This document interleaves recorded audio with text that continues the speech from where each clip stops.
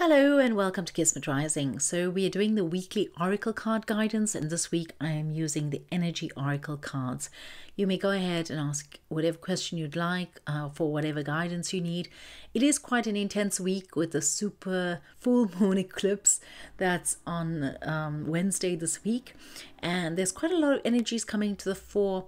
And I think perhaps I will do a separate energy forecast for that.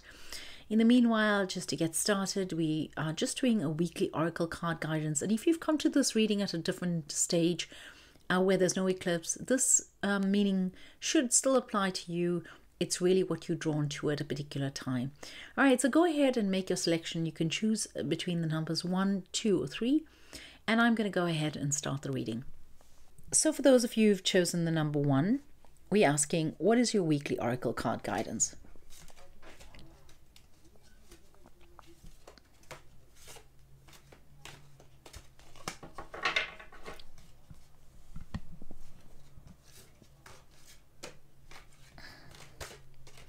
I feel like it's this card here, so I'm just going to get that out. So for those of you who've chosen the option number 1, we have the cornucopia, or the cornucopia, and this is a card that signals abundance. It's a time for this week to be able to unravel new things, to be able to move ahead in a direction that allows abundance to flow into your life. And I feel like the message is to be able to simply allow it to be. Because there is abundance flowing in your direction and there's no end to it. It's simply on your path and it's flowing to you, and it's about you just allowing it or being in a position to be able to accept it. And so I feel like with this card here, one of the things that come up is to examine what types of beliefs you have that might be stopping you from allowing your cornucopia to actually flow through in your life.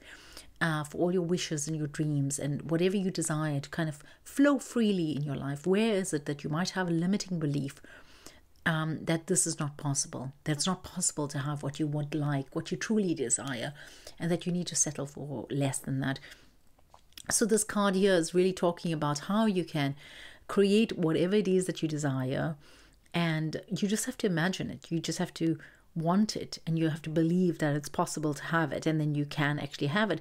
So I'm also hearing here that you shouldn't limit yourself in any way whatsoever. You should just allow yourself to be free, and then just examine your beliefs, because your beliefs here are going to be what actually ultimately guides you. So if you see yourself as a ball of light in the world, whatever you're reflecting out into the world, whatever your perception is of yourself, whatever you understand about yourself is what you put out in the world. And so if you have any kind of insecurities or any kind of belief that you're not okay with doing something, or you're not able to do something, or that it's going to be hard for you to be able to get what you want to get, then that is what you're going to be reflecting outside of you, and that is what you're going to be creating for you. So it's best to kind of clear the slate. Press that reset button, which this eclipse allows you to do, and simply just move forth through this energy. Really move forth through this energy and really, allow it to sprinkle all over you. Allow the abundance to flow in your life and allow it to be limitless in a way. All right. So that's quite a short message. I'm just going to leave you with that though, because I feel that that's quite that is what you need to hear, and that's all you need to hear for the moment, because that's all you need to concentrate on for this week as you go ahead. I feel here that there is one last message, and that is that as things go along, even if they seem to steer away from where you need it to go, even if it goes in an opposite direction, it's important to know that this cornucopia here, this place of abundance, always exists, and you can always return to this place whenever you wanted to. It's not a random thing that comes out of nowhere. It's a space that you create for yourself and that you can go to anytime you want to. And so it's not just now that this is coming through to you, although they want you to be aware of the fact that it's now more potent than it usually is. All right, so I'm going to leave you with that, and I'm wishing you a blessed, abundant week ahead. Please stay safe, stay healthy and well, and ride these eclipse energies. Don't let it ride you. All right, lots of love and blessings to you all. So for those of you who've chosen the option number 2, we're asking, what is it that you need to know? What is your weekly oracle card guidance? What is it that you need to know right now? I feel like it's this card here. I'm just going to go with this. We have the card of number 29, and it's the world. So the world card is, usually the world is your oyster. Get ready to take on the world. You have limitless resources and you can do whatever you'd like to do. And I feel that this energy is the energy of the author of this deck as well. But what I feel here as I draw it for you this week is that there needs to be a recognition that in this world exists various types of people and various types of entities and various influences. And sometimes they're negative, sometimes they're neutral, sometimes they're positive. And it might be that you are already aware of this, but it feels to me that in this week, you need to be acutely aware that there are those who will bring you down. There are those who will make you feel poor about yourself. There are those who would actually, question you and question your authenticity or have a dig at your dignity. And I think that here, the message for you in this week is to actually just go ahead. Be aware that the world is your oyster, but it's also your oyster in that you can choose what you want in your world. And so you can choose to move away from those that do not serve you or do not serve an idea of who you are or a belief of what you have about yourself.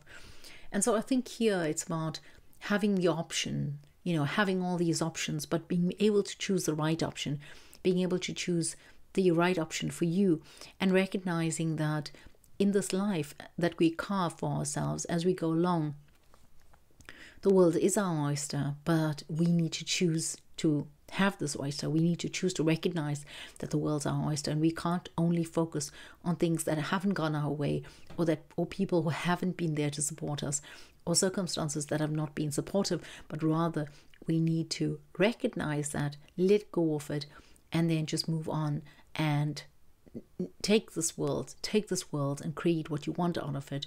I also feel that, in this week, as we go ahead with the super moon and the full moon eclipse, I think that this energy it's asking you to let go of anything that's holding you back from really, totally, completely taking your world into its hands, and not to focus on things that haven't gone your way, and not to focus on people who haven't really been there for you, but to just move on from it. It's really about carving out a world for yourself that is the right world for you. And then there's lots of questions that go into that, right at the beginning, before you start carving, to ask yourself, what is it that you really want from the situation? And then to understand that it is within your grasp, even though it might not seem as if it's within your grasp, even though it might not seem as if you can actually have it, you can indeed, if you were to stop focusing on what you've lost already and what haven't been able to achieve, and just let that all go, and just to go on to what it is that is still there and available to you. All right. I feel this is a bit of a somber card, although it can be played in a very positive way.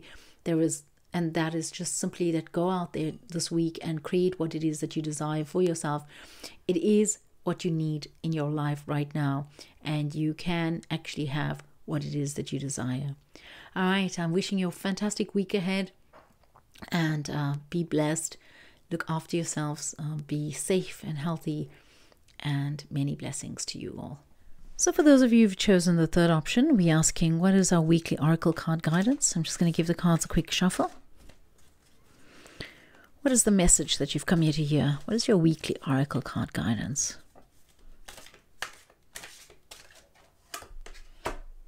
And we have It's the thinking woman. So I don't really read these cards in a reverse position unless, of course, I'm guided to do so, especially not oracle cards. Although this card did come up in a negative, well, in a reverse position, I should say, not in a negative. It's not always negative. So let's just see what this has to say. Okay, well, I feel here as you go along in this week, there may be all kinds of emotions and thoughts and ideas that come to your mind that may actually end up being quite unruly or quite turbulent. And it might just be that they're not insecurities or they're not something that's negative, but rather something that's quite positive. You might be excited about something, some new beginnings, something that's going ahead with, quite a strong propulsion.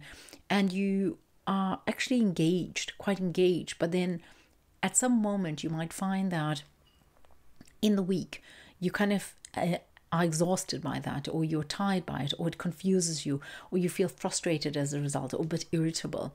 So I feel like that's one of the things that need to be avoided here. And the way to do that is just to pace yourself in terms of your thoughts and your ideas and the forward movement that you're making, and not to be rushing through something, just to be taking your time through something.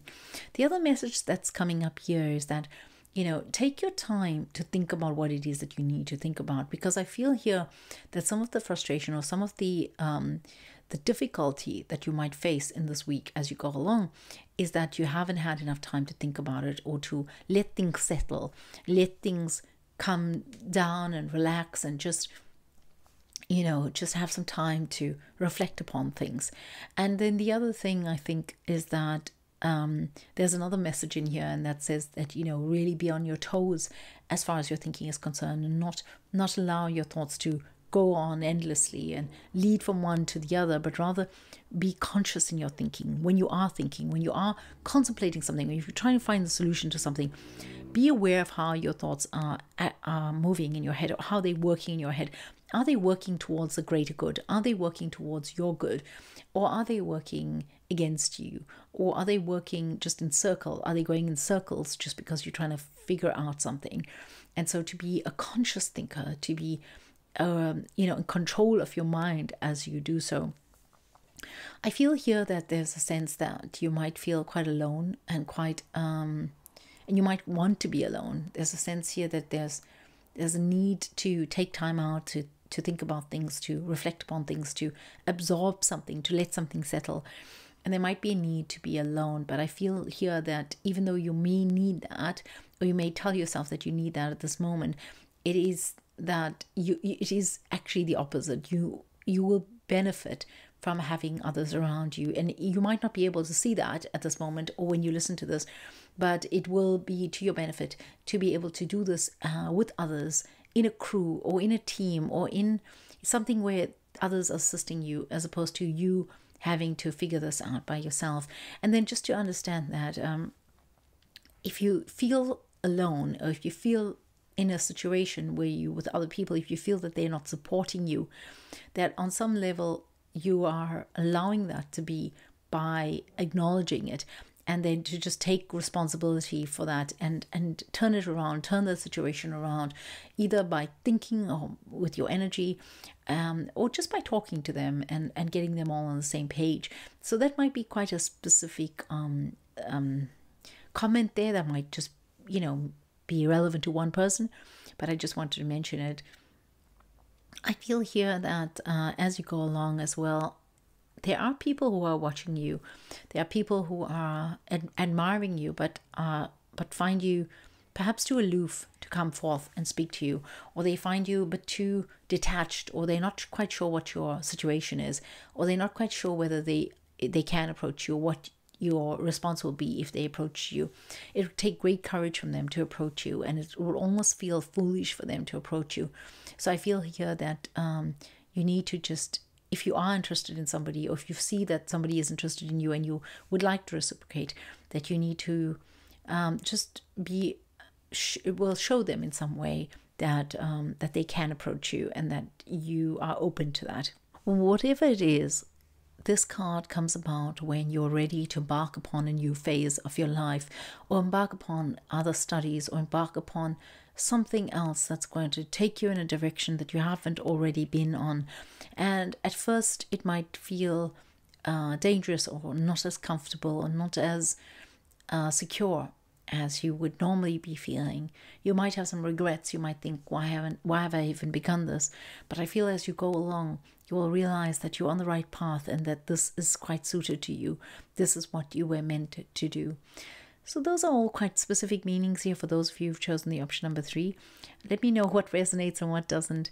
And I'm going to leave that message there with you, and you can let me know, how it works for you. I wish you all a very blessed week ahead, and let these energies work for you, and take it on and harness it and ride it, and don't let it ride you. And stay safe, stay healthy, and blessings abound from Kismet Rising.